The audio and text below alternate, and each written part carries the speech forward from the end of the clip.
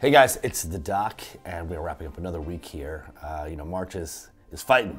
We had a little snow this week. We got a snowstorm, I think, coming through this weekend. So winter is, giving us its last blows. We got a couple of days where spring was in the air. And looking forward to the change in weather.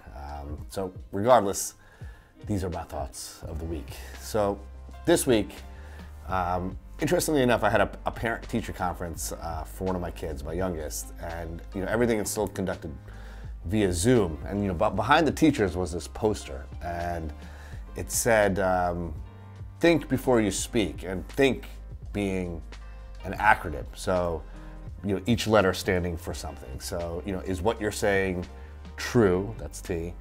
Is what you're saying going to be helpful? Is what you're saying going to be inspiring or inspirational? Is what you're saying necessary? Do you need to say whatever you want to say?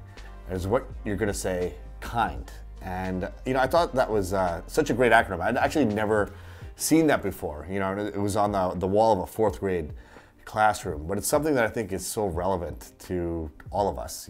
It's those 5 things to think about before you say something or post something or write something. I think are so critical, because a lot of times,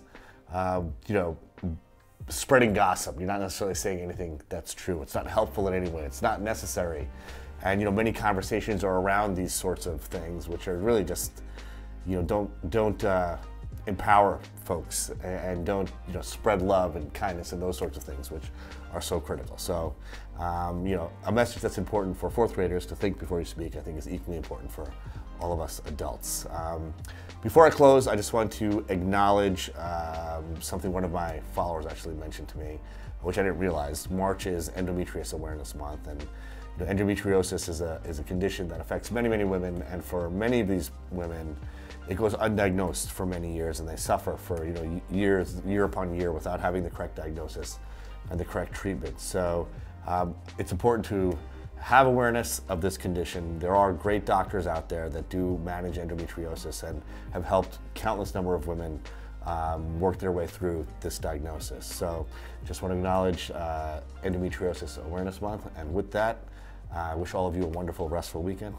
Let's get it.